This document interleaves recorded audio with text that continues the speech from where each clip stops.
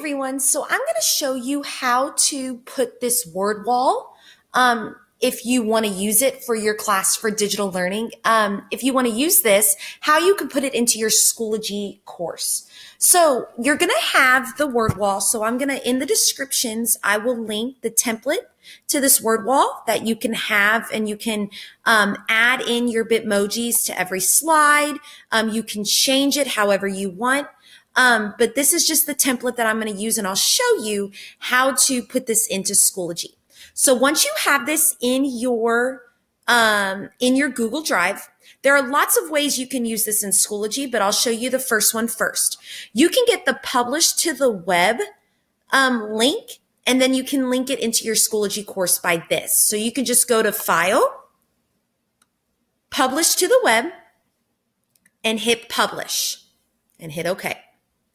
So you can either Control-C this link, go to your Schoology course, go to Add Materials, add a link, add link. You can title you Control-V to copy that link in there, and you can title it Word Wall. You can either individually assign this, you can have it displayed in Schoology or displayed in a new window, or you can unpublish and publish it. And then you'll just hit Add. And then remember, everything you add pops up at the bottom of your screen. There it is. So at the very bottom, there's the word wall. If I click that, it opens up in a new screen. So now all of these are clickable for students to see, and then they can go home.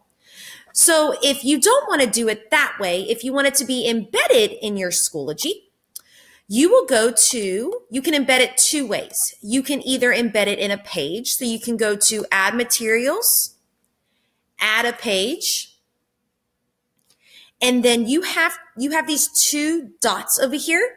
You want to switch it to the HTML, because if you have it on the regular page, you can insert a link into your regular page, title it Word Wall, and then there's the link right there that students can click on. But I want it to actually be embedded in the page. So I'm going to go over to these two dots, and I'm going to make sure it's switched to HTML.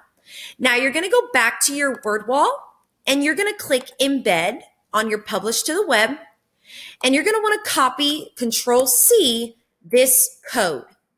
Then you'll go back to your Schoology, make sure you're on the HTML, and Control-V.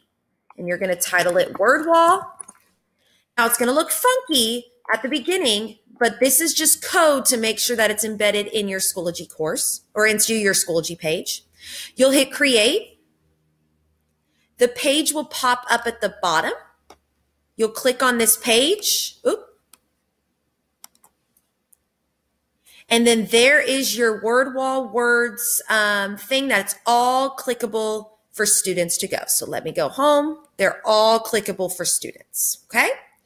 So you can also add the word wall to your folders as well. So to do this, so that way you can have maybe you want the folder right here to have the word wall in it. So you can have any folder that you want and just go to this gear and hit Edit. Then go to the Insert Content, go to Google Drive Resource App, find the word wall one that you want, so word wall. Maybe it'll pop up, maybe it won't. There it is. You can preview it by clicking on the word wall to make sure that's the correct one you want, which it is. You'll click this little box inside to put a check. You'll go up to Import. You'll hit Import Embed because you want it embedded in the folder.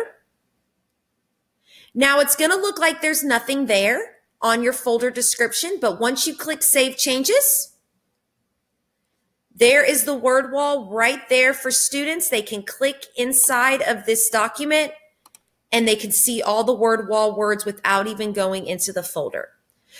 I hope this helps you with the word wall. I hope you love the resource. Change whatever you want to it, and I'll talk to y'all soon. Bye.